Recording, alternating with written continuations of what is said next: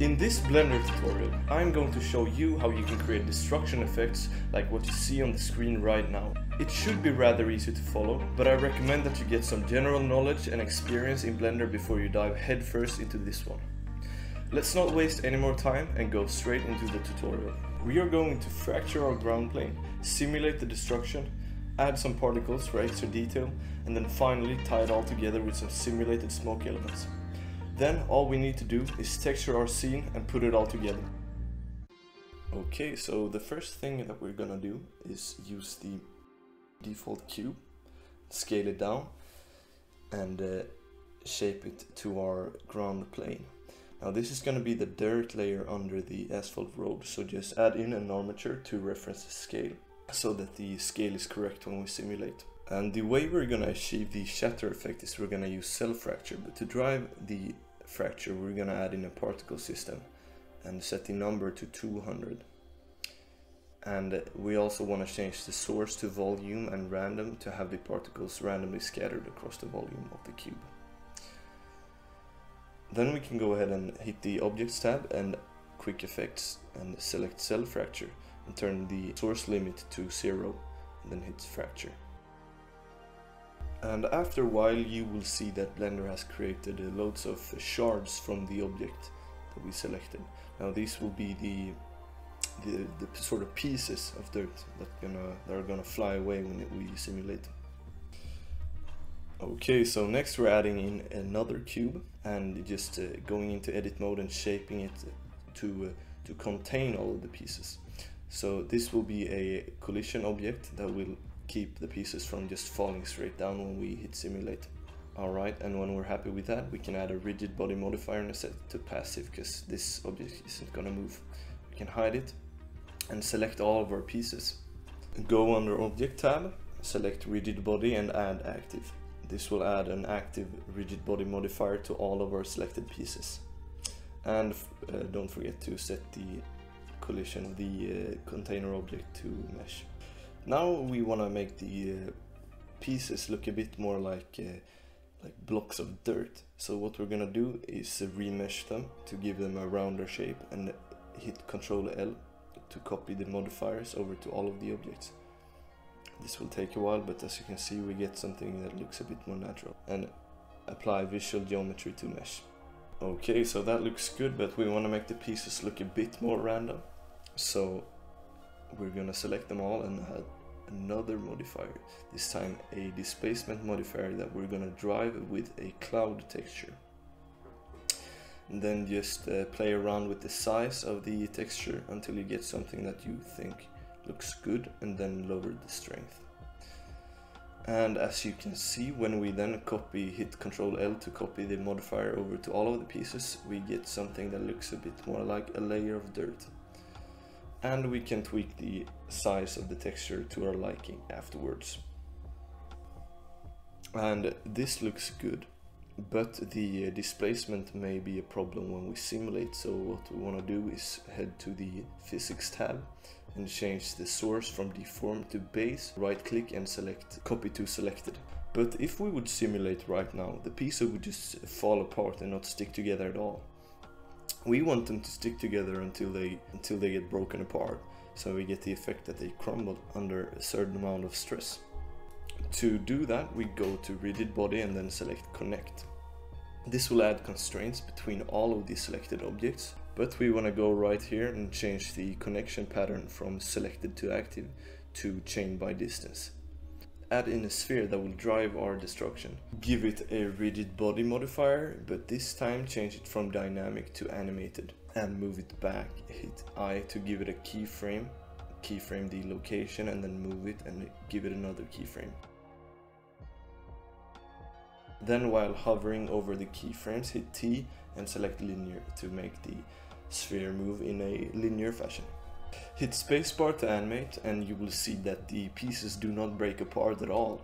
They just stick together in big pieces, and to fix that we select them all, go to their physics properties and check breakable, and then right click and select copy to selected. This threshold slider will decide how fragile the object will be, so we're gonna go with something like 15. If you wanted to break apart easier, you can just lower the threshold. If you wanted to stick together more, you can increase it.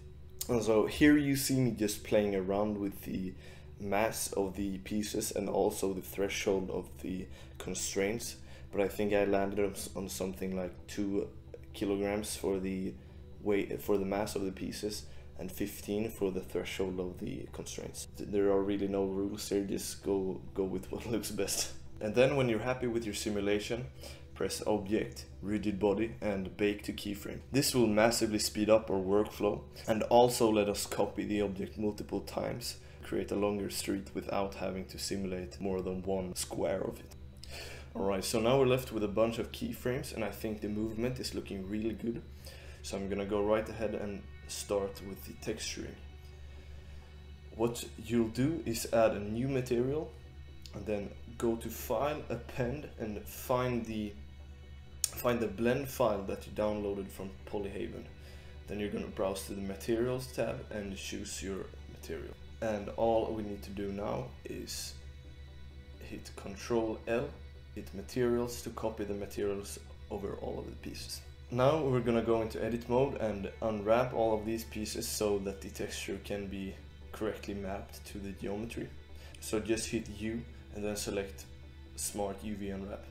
And this is looking really good. So let's move on to the concrete. The process for shattering the concrete is exactly the same, but you want to make sure that you give the dirt blocks new rigid body properties. This time set them to animated so that they will move exactly the way they are keyframed, but the concrete will be able to interact with them while they move. As you can see, it's already looking pretty cool with the different layers going on. All you need to do now is append your concrete material and add it just the way you did with the dirt. And we got something that looks like this. If you want to change the scale of the texture or just move it around, you can do that with the mapping node that comes with the material.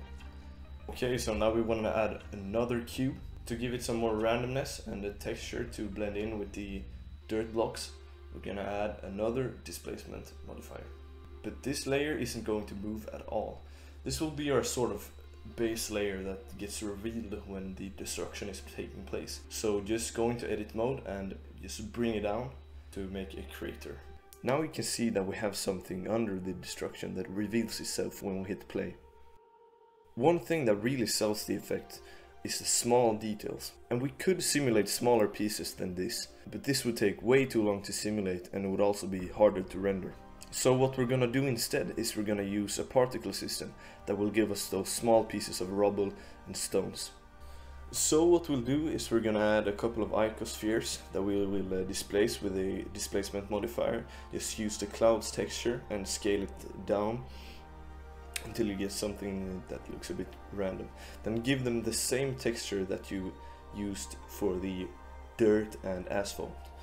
Then go into UV editing mode and just scale down the UV maps to make their details a bit bigger, because these pieces are going to be really small in the render. Then we're going to make a new collection and call it debris. And we're going to put these 3 icospheres into this collection.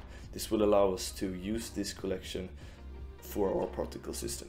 So just add in a sphere, scale it down a bit and apply the scale, and then add a particle system. Change the normal velocity and also the random velocity to give it a bit more randomness. And then here under render we select collection and then pick the collection that we just made with all our rubble. And also I forgot to remove the actual particle system object from this collection, but here we go. Now you can see these particles get rendered as our small rubble pieces, and all we really have to do now is give them a bit of angular velocity. So check the dynamic tab and then give them a bit of velocity. And now that we have all the elements we need for the final scene, we're gonna actually start to build out the scene. So just parent all our shattered objects to an empty, and then copy it and move it one step to the left or right. And then because we have baked the simulation to keyframes, all we really need to do to make these two match up and seem like one big simulation is grab all the keyframes and just move them forward a little bit until we see that the animation matches up. This will give the illusion that we actually simulated more than we did, and we can copy this how many times we want. I think I went 3 times, maybe 2, maybe 4, but we'll see in the final product. And now we want this particle system that we made to animate with the destruction, so it leaves a trail of debris as it simulates. So just move it to a starting position, hit I to give it a keyframe and keyframe the location. And then move forward a bit in the timeline and hit I again and give it another keyframe. Now remember to hover over the keyframes in this part right here and hit T and then select linear, so it moves in a linear fashion, just like our shattering object. And to bake the particle simulation, we're just gonna hit bake under the cache tab.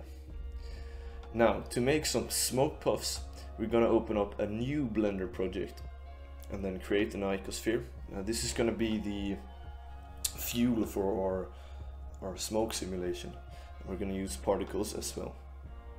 So add a new particle system for this guy and set the end frame to 1, so they just spawn all the particles at once.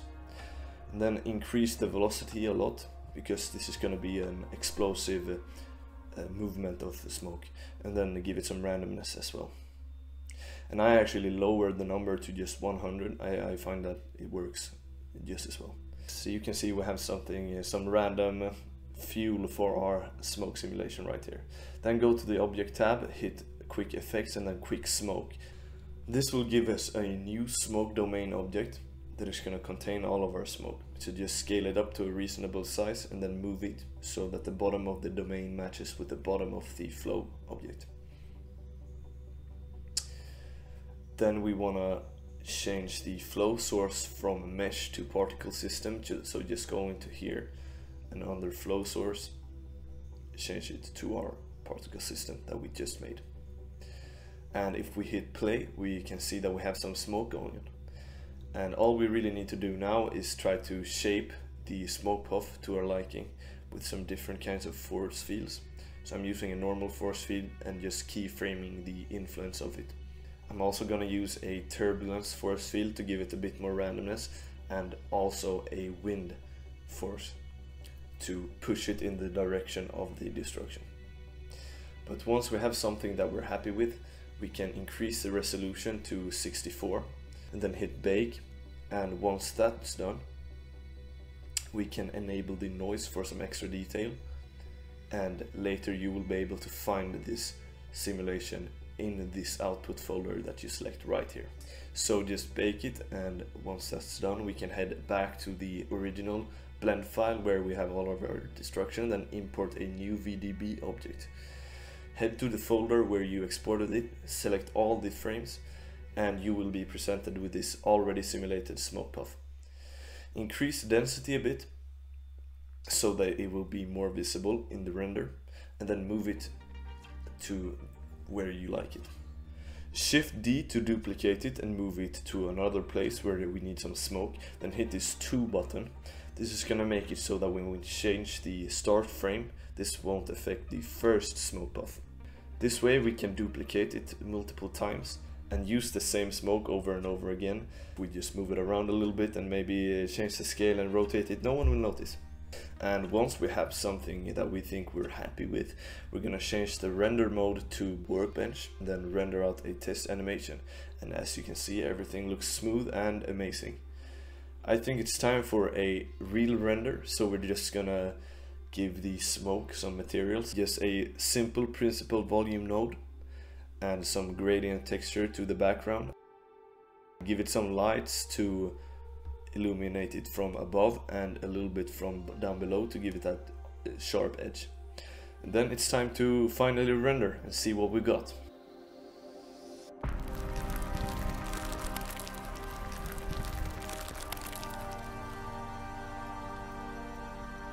I want to thank you so much for watching this entire video, and if you have any questions or things that you want me to explain further, don't hesitate to leave a comment and I will try to answer it as soon as possible.